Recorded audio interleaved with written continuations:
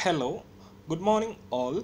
Today in this video we are going to discuss regarding how to inherit and add a menu to an existing module in Odoo. So currently in the screen you are seeing Odoo version 14 community edition where we are continuing our Odoo 14 development tutorials. So in this video what I will be doing is that if I go to the sales module, here we have the orders menu. So and this is the orders menu in sales module, and in this tab we have the appointments menu in our hospital module. So what I'll be doing is that I will inherit and add the appointments menu inside the sales module under the orders menu. Here we have quotation, orders, sales team, customers. So after orders I'll be adding a new menu called appointments, and I'll show all the appointments inside the sales module. So let's see how we can do that. So I'll be inheriting the sales module inside the OM hospital module, which we have already done in order to show how to inherit and add a new field. So let's see how we can add a menu here inside the sales module. So if I go to the pie chart, and this is our custom module, that is OM hospital. So if you haven't got this module, you can just go to the Odoo app store and you can search OM hospital, or you can search Odoo 14 development tutorials by Odoo mates, and you can get this code. So if I go to the views folder, here we have sale.xml file. So I'll be adding new codes inside here. So what I'll be doing is that I have to define a menu. So I'll copy the existing appointment menu. So here we have the appointments menu. So I'll copy this menu and I'll put it inside the sale.xml file. So just I'll put it here because all the sales related code we can place inside this file. So I'm just defining a new menu called menu sale appointment. So I'll give the name like menu sale appointments, and I'll keep the menu name as appointments itself.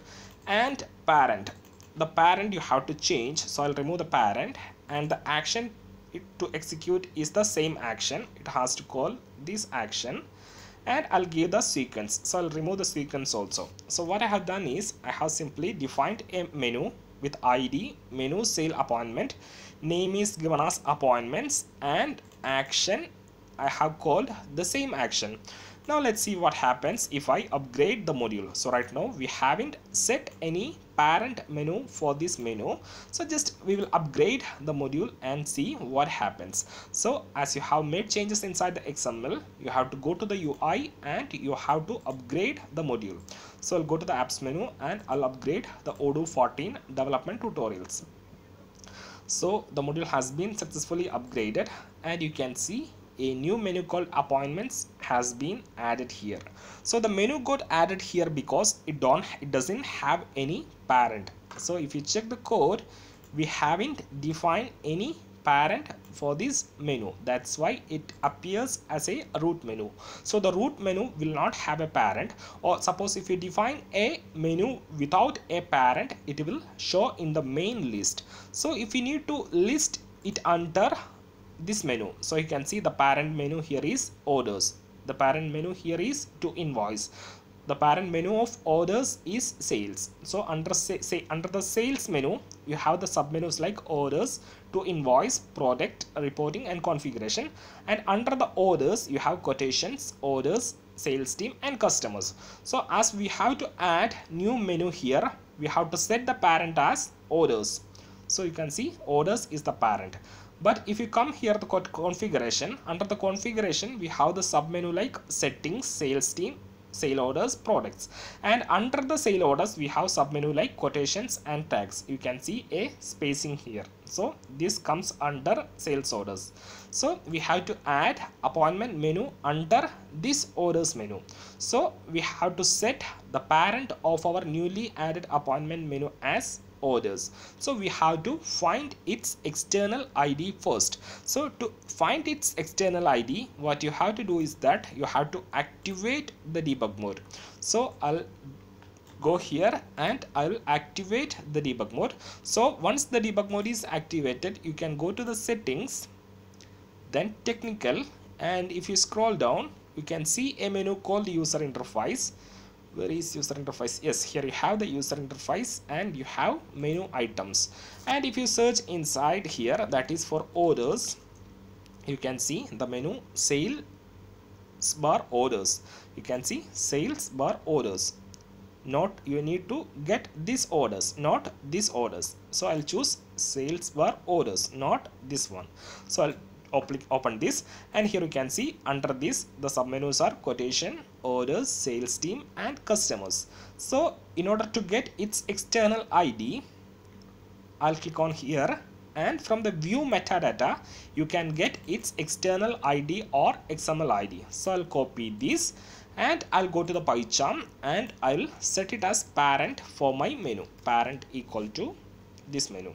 So what I have done is, for the newly added menu, I have set the parent as the order menu in sales. So I'll go to the UI and I'll upgrade the module. So I'll duplicate this tab, and currently you can see you have an appointment menu. So if I refresh, currently you have an appointments menu here, and on upgrading the module it will get disappeared from the root menu. So let me upgrade. So if I upgrade, you will not see the appointments menu here again. So you can see the module has been successfully upgraded. Now if I refresh, you won't see the appointment menu here. There is no appointment menu here, but it will be under sales and orders. You can see the appointment menu has got added inside the sales module. So it comes here under the orders menu. What we have done is we have set its parent correctly, that is sale order menu, and right now it appears at the last position, but you need it under orders. So I'll show you how to do that. So this is the menu, and if I refresh, you can see under the sub menus the newly added appointments has been added. So in order to get this near the orders, you have to give the same sequence or in order. So right now I need to get these appointments near the orders, so I'll give the sequence as 2. So I have to set the sequence. So here I'll give the sequence as 2. So right now I'm giving the sequence as 2 because I need to get near the orders menu. So if you need to get after sales team, you can give 3 or 4, and if you need to get it near the quotation, you can give the sequence as 1. So right now I need to get it as in the orders menu, so I'll set as sequence 2. So let's upgrade the module and see what happens. So I'll go to the apps menu and I'll upgrade the Odoo 14 development tutorials again. So let's see, the module has been upgraded, and if I come to the sales and then to the orders, you can see the appointments menu has got added or get added near the orders menu. So this is how you can inherit an existing module and add a field into it. Simply what you have to do is that simply it's all about setting the parent menu for the newly added menu. So as we are depending on the sales module here, don't forget to specify it in the manifest file in the depend section. You can see we already have specified it here, thus I'm not repeating it again. So if you are adding inside some another module, make sure that it has been specified inside the depends. So that's it for the video, and you might think, how can I call? I'll add one more point in this video. Here we are getting customers, or here we have products inside Odoo. So you might think, how can I add the same menu or same action inside our module, that is on hospital. So if I go to the hospital, let's take a case where you have to add a product menu here and call the same action. So I think we can do it in a separate video rather than adding it in this video. So if you have any queries, feedbacks or suggestions, don't hesitate to comment it out or reach us over the email, that is odoomates@gmail.com, and feel free to connect us in social medias like LinkedIn, Facebook and Twitter.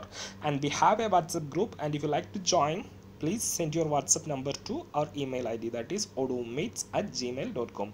So that's it for the video. Have a nice day. Thank you.